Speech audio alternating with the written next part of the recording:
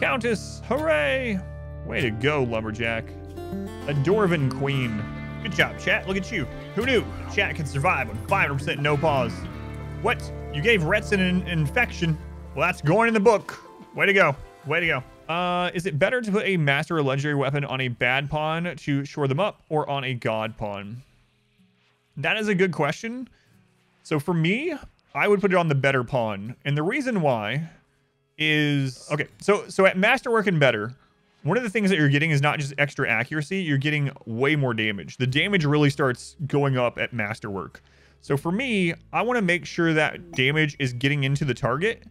And even though the extra accuracy on the weapon will help compensate a little bit on worse shooters, I really want to make sure the wealth and raid points that are coming from those really good high quality weapons are actually getting into the target. Like, I want that damage into the target. So for me, I would most often put my best weapons on my best shooters. That's what it boils down to. For me, body modder. So this is Baby Dwarf. Probably not going to be a melee blocker. I say that, but if they roll tough next, maybe they will be. Mining and intellect, I guess. So nimble would be great if he ends up being in a melee situation. I doubt that's going to happen very often. I might just take kind. Yeah, I'll just take kind here. Emergency descent. This would be excellent depending on where it lands. Let's see where this lands. Oh, it kind of sucks. If it's tribal, we might run down there. I don't know that we can reach them in time. Did I get the Drake bill? I did, but the quest expired right as I was getting it done. So it's there for the next time we have a quest like that, but it's like my dear old granny used to say. She was always saying this. You can shower with anything if it's wet. Why do I always have to be the one to wash your back, Granny? Why? All right, we'll start making our way there, but we are going back home if it's anything super scary. Oh, okay. See ya. Not risking that. All right. Doomsday, Doomsday raid. Not quite tribal. Not quite tribal. All right, good luck, guys. You got this.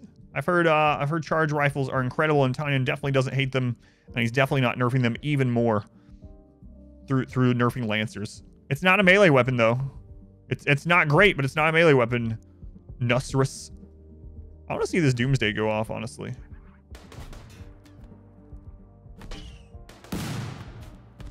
If it wasn't for the Doomsday, this would be a pretty easy raid. Here we go.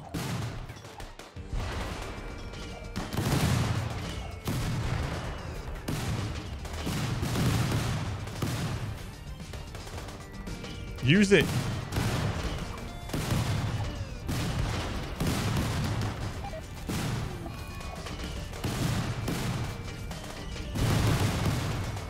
His name is Ambush.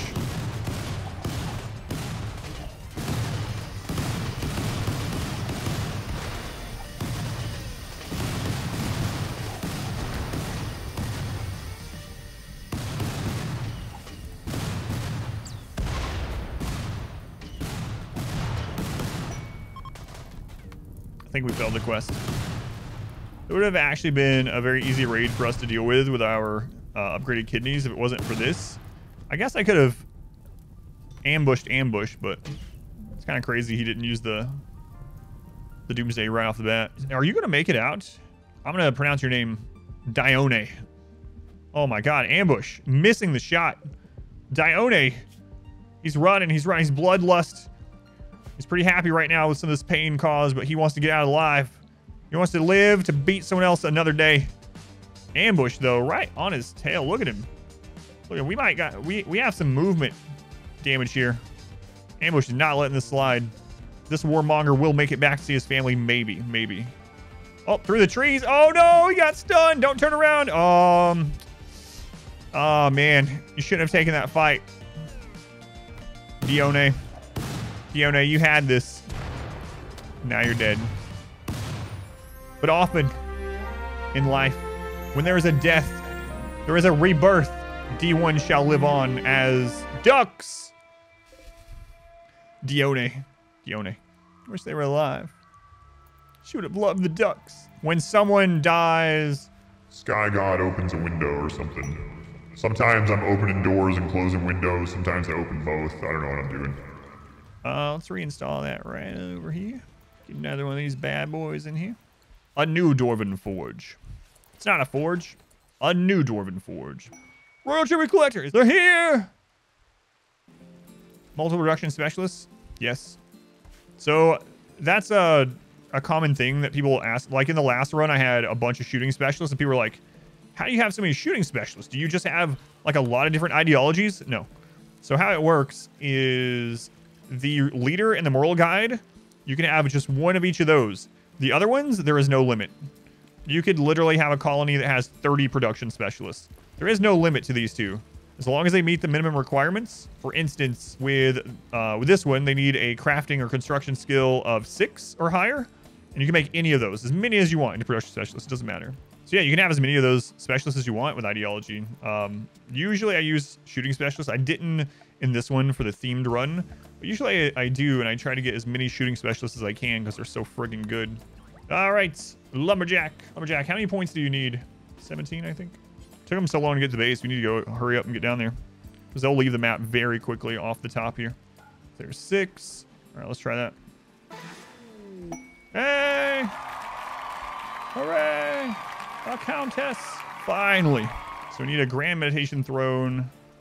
We need to increase the impressiveness, fine floor, etc. Okay. All right, so what do I do to not make pawns idle? In the early game, what I do is I set every pawn to research, even if they're bad at it. I set them as a 4 to research, as long as they can research. And every time I see someone idle, I throw down another research bench, because research stacks, it all goes into your research pool. You have as many researches as you want. And so that's what I do in the early game. In the mid game, depending on if I super care about wealth or not, I'll do the same thing with advanced research benches. And then the very late game, I'll do that with deep drills. Just tell me move those up, and scanners.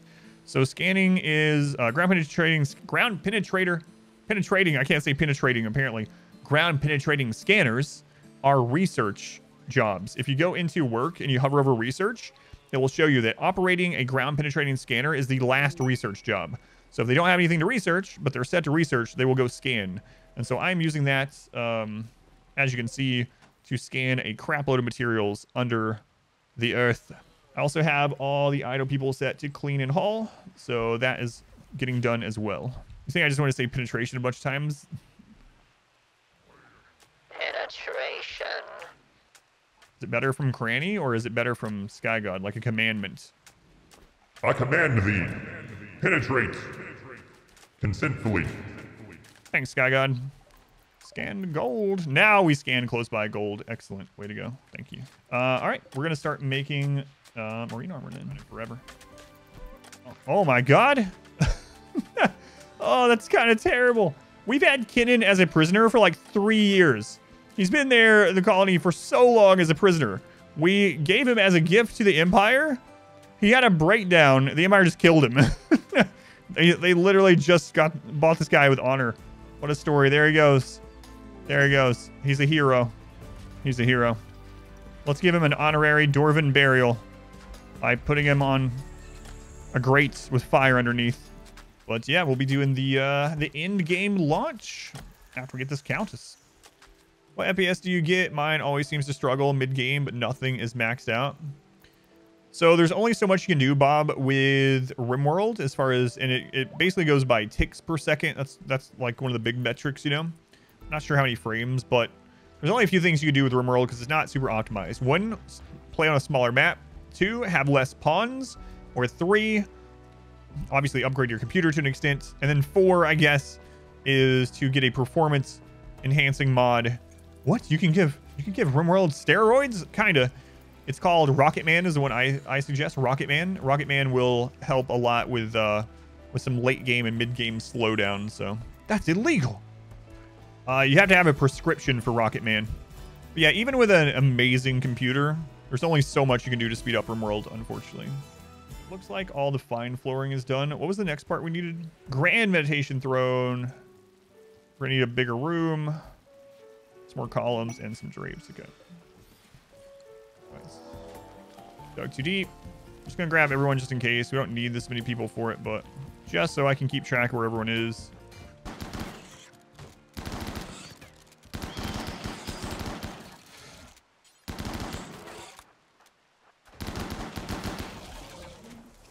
Dug too deep. Taken care of. Taken care of. Let's see here. I need the grand throne, right? 75 gold. That there and that's done. All right, get that made. Legendary marine armor. Let's put that on one of our melee blockers. There we go. Let's check out the defense on that bad boy. 190% sharp resistance. Nice. Whoa, legendary steel grand meditation throne. Holy crap. How do you not have art on this? How is this one of the legendaries that can roll? You can have artwork on like a bed. You have it. You can't get it on a legendary meditation throne. How much is this thing worth? It's actually not as much market value as I thought. Can you paint the thrones? Let's see. There's some things you can't. You can paint the throne. Let's see it painted red. Fine, I'll do the art myself. I want to see what it looks like. Look at that. It's now it's the McDonald's of thrones. Welcome to the Ronald McDonald's Grand Meditation Throne. Where'd you get your throne? I got it in a Happy Meal. Bum. Colony's just loving it. You kind of liked it before I mentioned it at McDonald's. McDonald's lawyers coming in. That's where all the donations to the Ronald McDonald House go into making grand thrones. Can you go over how the raid pattern changes for ship launch? Getting close to launch and you're curious. It's been a while. Or is there a guide? I don't have a guide on it. That's actually a good one that could be a very quick one. So it looks like Smurf already has you covered. But basically how it works is when you start up the ship, you have to defend it for 15 days. During that 15 days, every day and a half, it's going to roll either 1 or 2 raid events. And so you can have a ship launch if you're really lucky with just 15 raids or around that 10 to 15 raids. Or you could get really unlucky and you could have one that has like 25-ish or something. So you can plan for that a little bit. Basically what I would tell you is to plan to have 20 raids. Have a plan in mind, have enough drugs, food, special equipment, whatever you need for 20 raids. And I would also suggest you start the ship at the beginning of a season that's going to be kind to you, like a spring or a summer. You don't want to start, it in the winter on a map that has like deathly cold winters that you might have trouble with food or something. I mean, obviously it depends on what you have going on in your playthrough, but just in general, I would say start it up at the beginning of a good season and get ready for your 20-ish raids. Oh, and it's also important to know that the ship launch event is the same coding for all 3 of the storytellers. So if you are playing Phoebe and you're like, all right, Phoebe's going to hit me less with ship raids than Cassandra, it's not the case. So ship raids are separate. They're their own thing, and each storyteller just pulls that in for the ship launch. So have no mercy on the raids. If you have temporary weapons and stuff, use them. Yeah. So that's what I was talking about too with the like low shields, stuff like that. Use what you got on them. It might be tempting to, I mean, don't blow everything on the first couple of raids unless you really need to. And if there's a certain raid that is your weakness, definitely use stuff against that one regardless when they come. But don't be too crazy about rationing stuff. There's going to be way less stuff getting done in the launch period. So, you might want to make extra food and actually make a freezer and shove it full. Might want to get a bunch of fine meals or lavish meals ready for a mood increase during those 15 days. Stuff like that. What stage of the RimWorld run do I enjoy the most? I enjoy early game until end of mid game. My favorite portion of RimWorld is probably from 10,000 wealth to 150,000 wealth on 500%. This one we could have ended probably a week ago, but we're doing the thematic ending by having a royal, so it's taking a little bit longer. That's all right. That's all right. We're almost done with it now. We got our countess. We just need to do their ceremony. Johnny Bravo, you know what? Not only did I love that show as a kid, I mean, going back and watching it now, it's kind of terrible in a lot of ways. But there's always a scene from a specific episode of Johnny Bravo that I think about. And one of the reasons why is I remember when I was a kid, my grandmother, like Cartoon Network just really started. My grandmother decided to hang out and watch some of these cartoons with me. And she liked the Johnny Bravo show. That was like her favorite one out of those early Cartoon Network ones. And I can remember we watched the episode where he's looking for his grandmother or his mama. Mama! And he's looking for her everywhere. And it's just a silly thing where he's like going to lots of different scenes. And he like puts his head under the water and asks if she's down there and stuff like that. It always stuck with me because my grandmother just loved it. She was just cracking up the whole time. And me and my grandmother were really close. Really close. It was kind of my escape place with the crazy childhood that I had. So, but anyway, back to the happy memory. She really liked Johnny Bravo. I remember when Cartoon Network was released. A lot of those early cartoons. And I used to go over there and watch Dexter. Loved Dexter back then. Yeah, that's not my... Yeah, the granny from the stream quotes is not my... She would never say any of those things, but... speaking of granny from the quotes, a different granny. It's like my dear old granny used to say. She was always saying this. I can't believe I accidentally became a little girl. Hang on, granny. Wait a second. Wait a second. Wow. All right. So what's the impressiveness? We're at 149, 149. I could make a grand sculpture instead. Kind of crazy that this is only 149. We could make it more spacious. You know what, Lilith? I'm not sure you're ever going to get to use this. Let's move it somewhere just in case. I think we're done with the jeans. Let's go ahead and rip those down. We'll move this. We'll enclose this to make it a little fancier. All right, so we are still getting things ready for the end game. We need to get our countess actually turned into a countess through the ceremony. So we gotta get the throne room all set up so we can do that. And in the meantime, we're mining gold, steel, etc., and getting marine armor. So we might as well get that set up while we're doing all this other stuff. If we end up getting all the marine armors before we do the ceremony or before the royal launch or whatever you want to call it, then we will also make some bionics for our people. Some bionics. We actually don't need this prisoner anymore either. How long until they're dead? 3 days. 3 days. Okay. Why has the medical emergency been up? It's this person's dying of chemical withdrawal, but we don't need them anymore. So, but I can't just harvest their organs or kill them because our dwarves don't like that sort of thing. Okay, yeah. Another breach. Another tribal breach. Okay.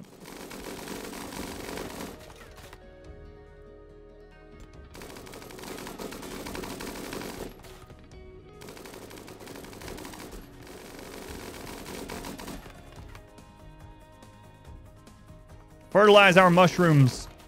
That sounds kind of suggestive, you know? Like, excuse me, would you like to fertilize my mushroom? Yeah, start using that. Let me know how it turns out. You guys that are still out in the market, you know, you're on Tinder or something, please use that on Tinder. Post the results in the Discord. I'd appreciate it. Adam, you're making Tinder even worse for women. Worse or better? The worst they can say is it depends. If someone actually uses that, let us know. That would be awesome. I didn't actually think anyone would. What if our colonists held hands in RimWorld? Just kidding. Unless.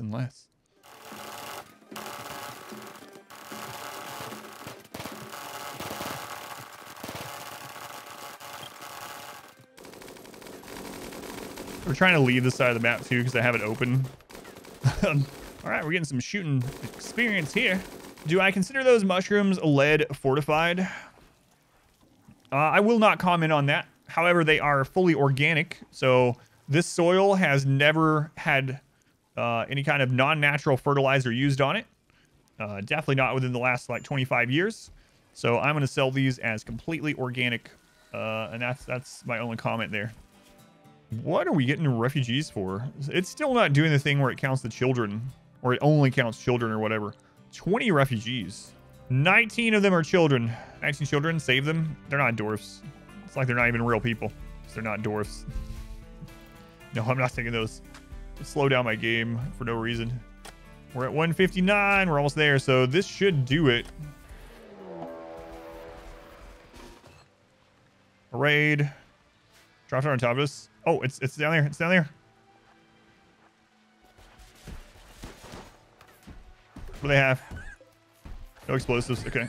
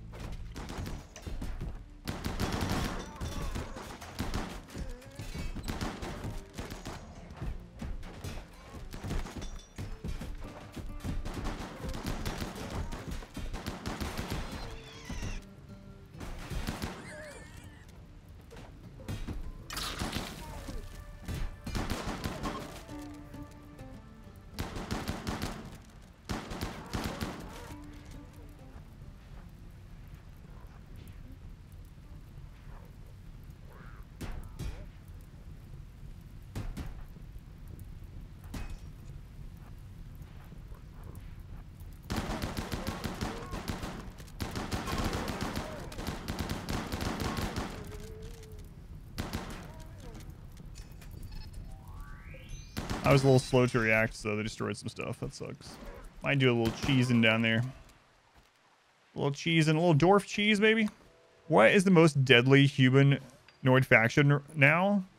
In my current setup, it was originally wasters, toxic raids, because we didn't have anything to deal with the close range toxic stuff. But now that we have kidneys, the deadliest is probably explosive Itakine. Floor baby has become an adult. Floor baby. I cannot believe this floor baby turned out so well. I'll just grab super immune. Screw it. Great memory, tough, super immune, and they were unconscious most of their life. Nice. Floor gave it a good immune system. Why does the game warn you when you get too big of a map? Okay, there's a couple things going on. Let me explain this, and then I'll set the ceremony. There's a couple things the game warns you about on a big map, and here's the reason why. One of them is that when you have a bigger map, your pawns will ignore their needs if they are able to go do a job like elsewhere on the map. They will ignore their needs. And since the map is really big, that's where the screwed up pathing a lot of times is part of it, is that they will like go try to do their job and they will literally like break down or starve to death without like stopping. So if you have like a huge map and they're coming down here to do something and they're already like queued to do it, a lot of times they will just keep going no matter what. So if you're not using zoning, it doesn't really matter if you're using zoning like I do.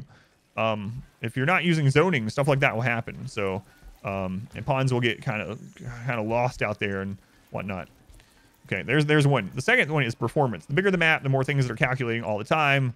Every single tile is calculating things of like plant growth and, you know, when fires happen and pathing and all kinds of stuff like that. So it mainly hits performance, and it hits pawns, how pawns act if you let them go out on the map. Now, there are some other kind of downsides as far as buggy things that happen. If you have a huge map, humanoid raiders, especially ones that prepare, a lot of time are going to end up starting to starve, starting to get hungry about 15 hours into the raid, and they will actually just give up. So you can have a map that's big enough. Like if this was one of those 900 maps and we had our base up here and a humanoid raid spawned down here, they prepared for a while, they would literally start starving before they got to the base, and they would just leave the map. So there are things like that as well, but the big warnings are for performance and for pawns screwing up, especially if you don't use zoning rules. No zoning run on the max size map. Yeah, so I have a comment on that one too. So this is another thing. We actually talked about it before the stream. I had a comment on the traits guide telling me that Quick Sleeper was bad. They were like, actually, Quick Sleeper is a pretty bad quirk because my Quick Sleeper pawns wake up before everyone else and they head off by themselves out to do their job on the edge of the map. And they end up breaking down out there or getting caught by a raid, and I don't notice it. So they're basically saying Quick Sleeper is bad because I don't zone my pawns to not go to the edge of the map. And I don't pay attention to them. It's such a weird comment. All right, it is ceremony time. Here we go. Lumberjack. I have a document negative comments. I do because they're so funny. I have some really funny ones. Like that guy that was telling me, oh man, that guy was out of his mind. I had to block him on Twitter even. He went to Twitter to start asking me to come fight him. He's like, I can drive up to Indianapolis from Kentucky. It's only a few hours away. We can settle this. I'm like, man, you're out of your friggin' mind. What? That guy told me, I think you're going to be successful, but at the end of the day, when you have all that success, you're going to hate yourself for it. And he started talking about me being a member of the global elite and all this other stuff. And I was like, so weird. So it's so silly. It's so silly. The 1%. He's a member of the RimWorld Illuminati. Countess, hooray! Way to go, Lumberjack. A Dwarven queen. Holy crap. Look at that. Neuroquake, but psychically deaf. So, sidecasting is elf stuff. Ew. How dare you tell me to have fun? Oh, God. And then not long ago, there was that guy that was saying people just playing video games for fun is what's wrong with society. And he was like, I can go into more details if you want. And someone else asked him, and he posted like a friggin' essay about how politics is all screwed up because kids think they can just play video games. And I thought that one was a troll. I was like, there's no way this can be a real person. So I clicked on their name, and they have videos on their YouTube going back like years and years and years. And all of them is like them talking through their phone camera. And I was like, All right, maybe this person, maybe they're like, I don't mean this in a negative way, but maybe they're really unstable.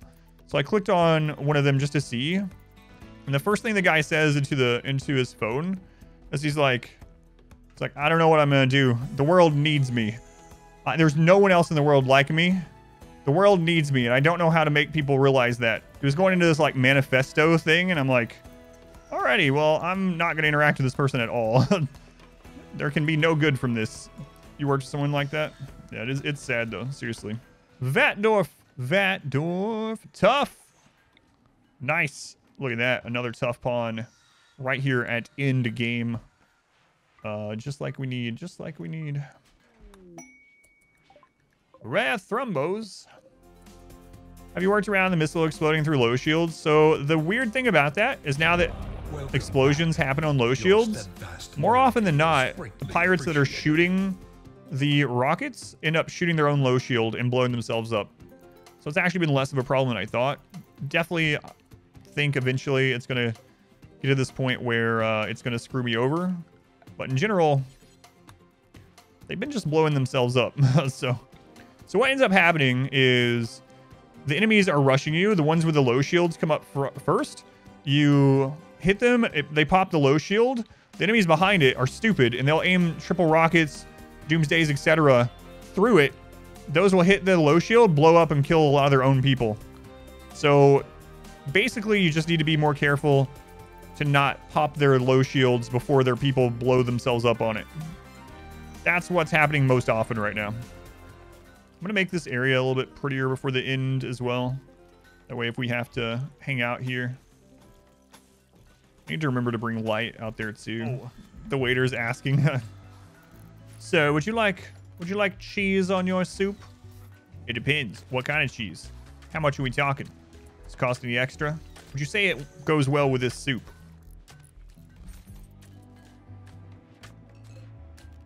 All right, I made a lot more of those so that we can burn all the corpses that are gonna be there really quick. Need more of them. Those are our Dwarven forges. Our Dwarven forges. Plasteel is like the RimWorld equivalent to Mithril. Like that. I'm gonna go with yes. Why so many crematoriums? Because during the end game event, we're gonna have potentially thousands of corpses to deal with, and our people actually dislike corpses. So not only are they going to be unhappy with the corpses being around, but the corpses are also going to cause rot stink. So I need to be able to clean up from these massive end game raids as fast as possible. So, and yeah, ship launch is going to be, or ship launch, it's going to be really, really hectic. So the more of those I have, just throw people on to clean things up, the better, you know. And almost everyone has marine armor. Almost. Can dwarves go into space? Yes, and we will. Met cluster. Sunblocker. Not in this run, Met cluster. Not in this run. Yeah, even though this is not woken up, the sunblocker is already enabled. It's not a huge thing. It takes out some of our beer production. We could see if the next raid is a normal raid to take care of it for us. We'll still wake it up, though. Hopefully just gently wake it up. The shuttle has arrived. Okay, auto-load that shuttle. Not that we need that anymore, but get those alpacas shoved in there. The shuttle popped out a baby llama. Pop. Here's our extra alpaca. Love dryads. You wish there were more.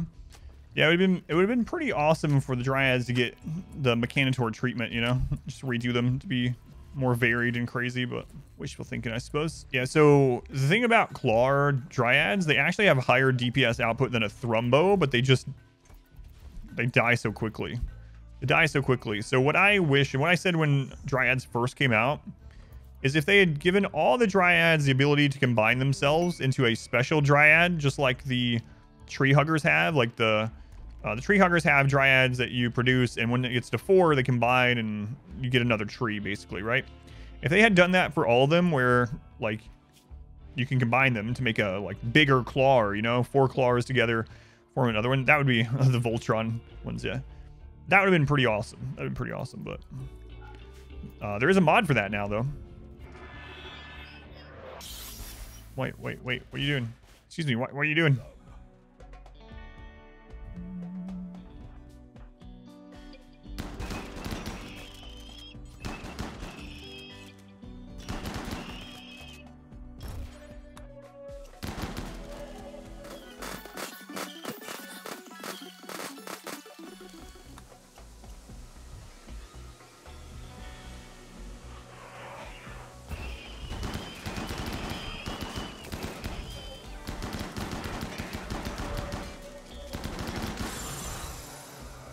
Okay, kind of cool. It's the first time we fought an Apocryton like the old-fashioned way in there.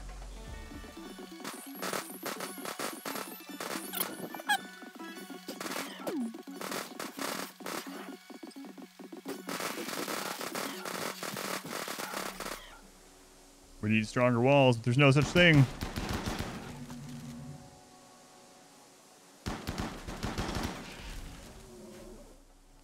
Masterwork and legendary chain shotguns. They almost feel like cheating sometimes. So that ended up working pretty well as far as the repair goes. I just need a better person as the fourth one. That's the only one that really fell. So this person, Rain Man, needs to be someone else in Rain Man's position. So let's move Rain Man down. Let's move you over there. So Silver would be excellent, excellent for it. Kind of whatever. I can just send someone to take care of this so that we can keep growing our beer if we want.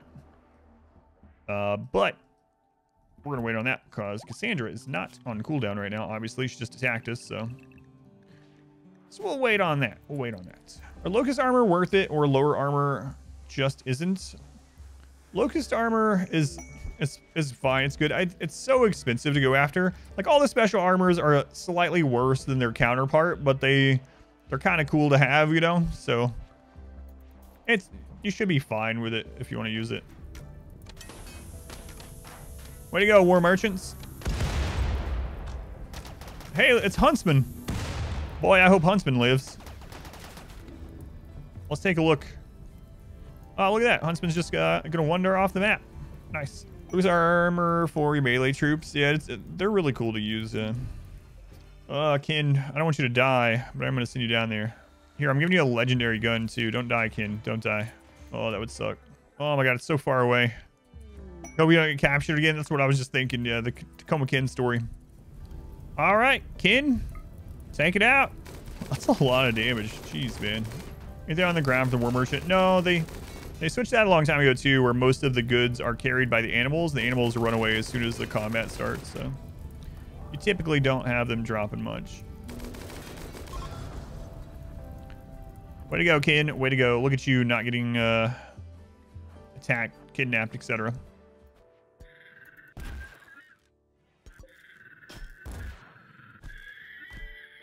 Beaten mechs to death with beer bottles. As the Rim gods intended. All right, let's check out our permit choice. What do I want this time? I usually get arrow drone salvo. It could still help, but it's not as great under the mountain. I would cast it as they're coming into the mountain, which is a little risky, especially since this is our only royal. I think I'll get the Cataphract squad. I could use that and actually put Lilith through the through that cycle. Yeah, screw it. I mean, the other ones aren't super mega helpful, so I guess we'll still call this or get this. Alrighty. Okay. Bio regeneration cycle on Lilith. There you go, Lilith. Look at you. Oh, I should have put that in here. There's still time. All right, Lilith no Dwarf. Get in there. 22 days. That's the longest I've ever waited for anything. She's going to pop out of there at the end of ship launch, or at the end of the royal launch. Like, all right, guys, I'm ready to go to the stars. I don't even know half these people.